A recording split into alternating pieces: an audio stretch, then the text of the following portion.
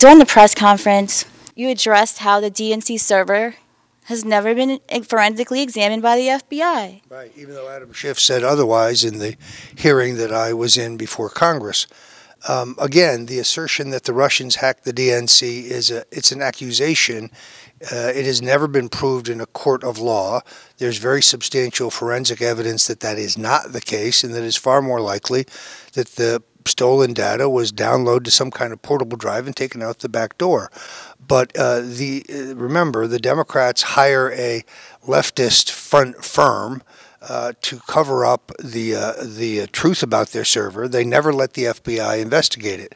Now, I'm being sued by the DNC, and we have served notice in that lawsuit that we intend to inspect that server, and it should be preserved.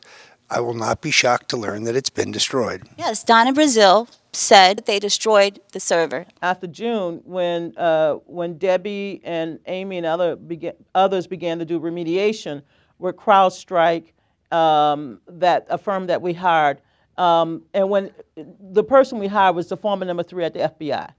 And they worked it out. They got a list from the FBI of the things that the FBI wanted. And in that list of items that the FBI requested, they asked for a replica or an exact copy of everything that we had from our server, knowing that if we got rid of our server, we actually would get rid of our entire database. Our brain would be gone. And then essentially we would have nothing. So we made a replica of everything and turned it all over to them. Trust me, it cost us quite a penny to make replicas. And then we destroyed the machines.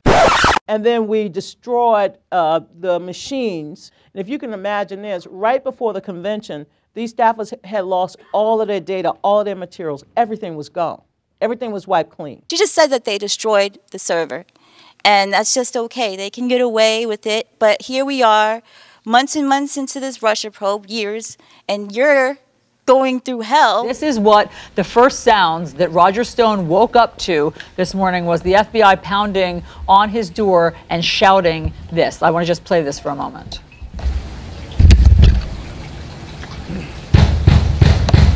FBI, open the door.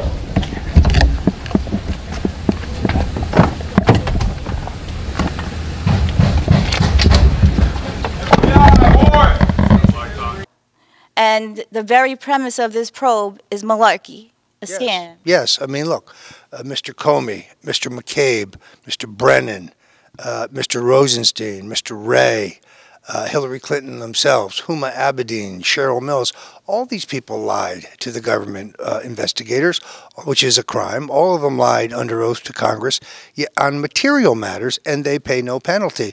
And they destroyed evidence. I've destroyed no evidence. Yet I'm being persecuted in a contorted perjury case. Well, President Trump is supposed to drain the swamp, but we see is that, you know, after chancing lock her up for months and months, now we don't have Jeff Sessions to blame for why Uranium One is not being investigated and why the Clinton's not being held accountable for destroying her private email server. What is the president's hands tied behind his back and he's letting his good friend go through this, or what's happening? I can't speculate about my own situation. I have great affection for the president and loyalty to him. But why he has not directed his Justice Department to pursue the crimes of the Clintons and the Obamas, particularly the use of illegal, unconstitutional FISA warrants to spy on his campaign, the use of the FBI to infiltrate his campaign, it's very hard to understand.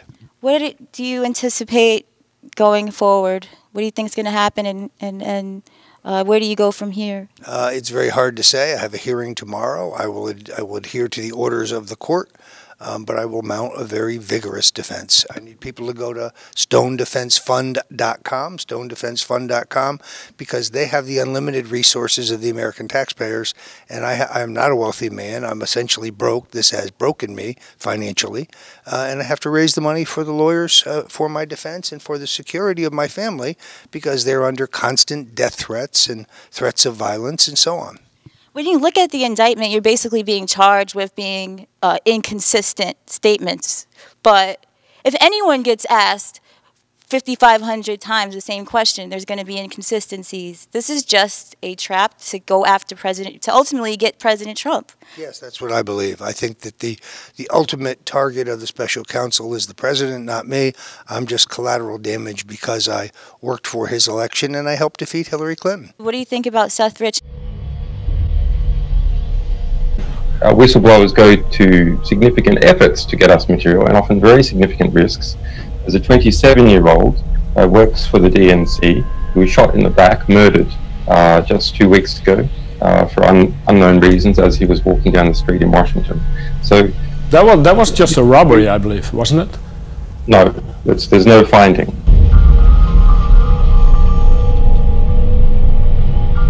And the Awan brothers.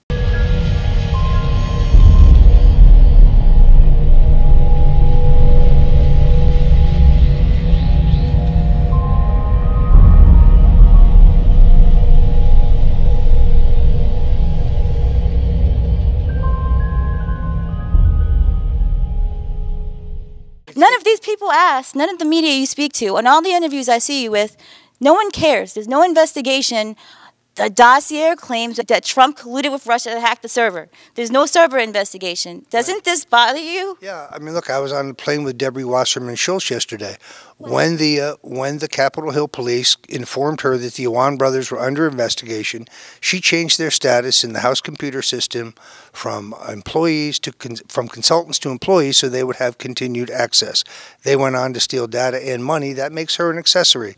There is no investigation into her, and you won't read about that anywhere. If we don't wrap up this Russia probe soon, what does the rule of law mean in the United States when people who are innocent are being sent to jail and their houses are being raided by the FBI with CNN, the media coordinating? Joining us now is CNN producer David Shortell. He was on the scene when this happened in Fort Lauderdale. But what's so fascinating is that we've talked to his attorney. The attorney didn't know this was coming. Clearly, Roger Stone didn't know this was coming. You were staked out at his house. You didn't know that this was coming. Why were you there in position? Allison, it's a reporter's instinct. It's a reporter's instinct. So we showed up at his house this morning. We were the only ones there. And lo and behold, the FBI agents did come and arrest him. It is very, very scary because what happened to me could happen to any American. I mean, I am in my 60s. I don't own a gun. I don't have a valid passport. I am not a flight risk. I have no previous criminal record. I'm charged with nonviolent process crimes, yet they mounted a greater raid on my house than the one they mounted to arrest and kill bin Laden or El Chapo or Pedro Escobar. So it was an attempt to paint me in the American public as public enemy #1 and to taint the jury pool against me. It is entirely unfair, and that's why I'm glad Senator Graham is looking into the details. Now I want to know why to execute a search warrant with somebody who had a lawyer. The best way to get Roger Stone is to tell him CNN wants to talk to you. He'll show up wherever you want him to show up. Right. So the bottom line is, this seems to me over the top, and I don't know what the message was being sent, but I personally didn't like it. You know, I've been a prosecutor, defense attorney. It seemed to be sending the wrong message, that if you cross Mueller, look what's going to happen to you. Mueller, do your job, but these tactics are unacceptable given the level of threat here. He's the lead guy. Well, if they're sending a message, I'm sending a message to them. You're accountable to the Congress, and we're going to find out what you. Well, they better answer my letter. Okay. If I were them, I would.